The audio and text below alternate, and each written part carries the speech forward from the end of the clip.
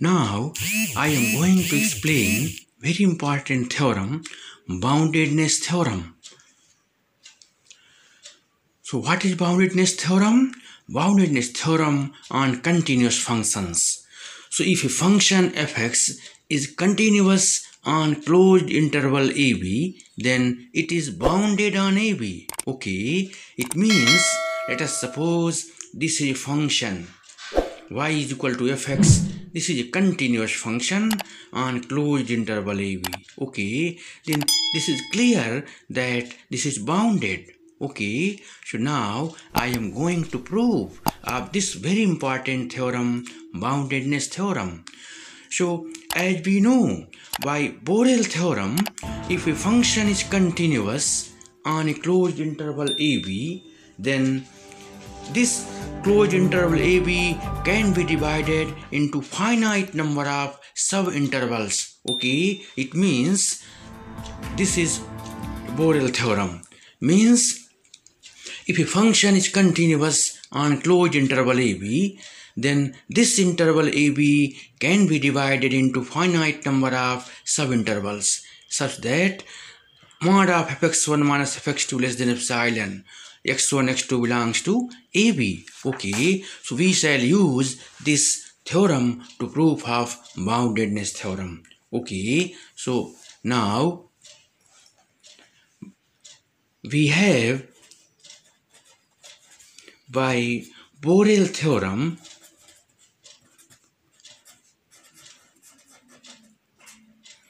we can divide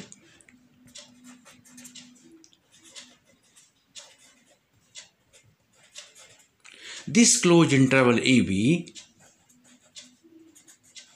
into n subintervals. Okay,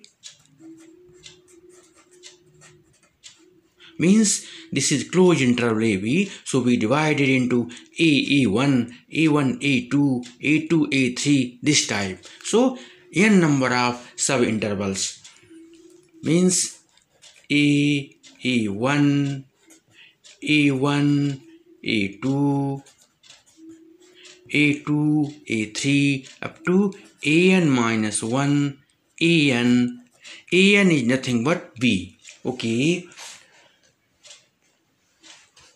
then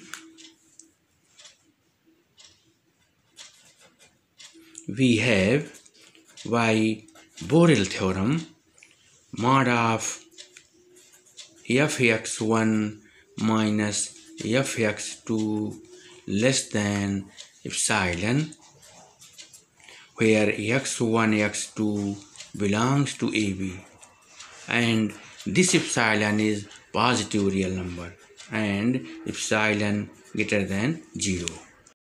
So now we shall use this Borel theorem for first interval. Okay, so now for the first interval A1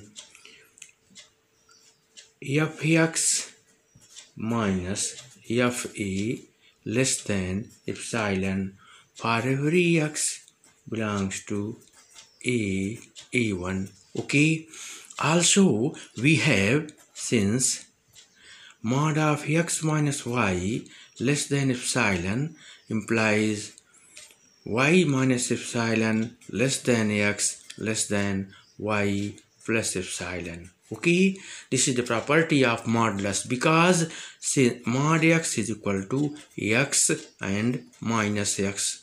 So by this property we have y minus epsilon less than x less than y plus epsilon. It means this is x, this is y. So mod of x minus y less than epsilon, it means f of a minus epsilon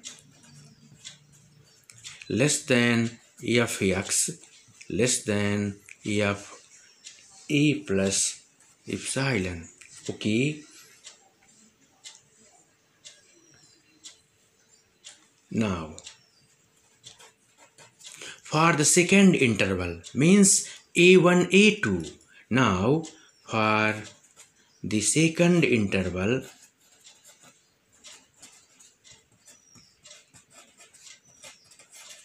a1, a2. By using the Borel theorem, we have fx minus f a1 less than epsilon for every x belongs to a1, a2. Okay, so this can be written as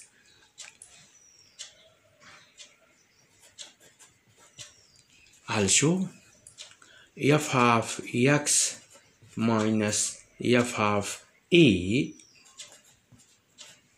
is equal to mod of fx minus fa1 plus fa1 minus fa. Okay, means by adding fa1 and subtracting fa1, this thing. Also, by the property of mod of x plus y less or equal to mod x plus mod y. Okay, so here this is x, this is y, so mod of fx minus fa less or equal to mod fx minus fa1 plus mod fa1 minus fa. Okay, now here since fx minus fa, x belong to a1, or so by putting a1, so fa1 minus fa less than epsilon, so we shall use here this is less than epsilon plus epsilon is equal to 2 epsilon. Okay, it means mod fx minus fa less than 2 epsilon.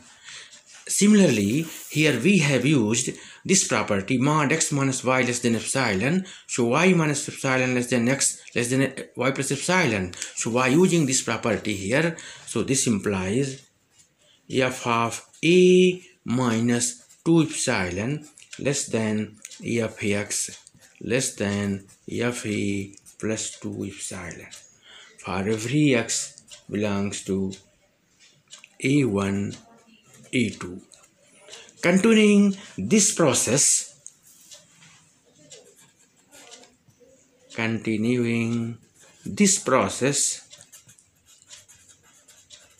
means for third interval and then fourth interval and then nth interval, so we get fx minus, so if we put here fa minus n epsilon, okay, so f of a minus n epsilon less than less than fx less than fa plus n epsilon. It means if we put in place of 2 is n, so this is fa minus n epsilon less than fx less than fa plus n epsilon. Okay, for every x belongs to ab. It means this is the form of L less than fx less than u. It means L less than fx less than u, which is condition of bounded function. Okay, therefore fx is bounded on AB and hence proved.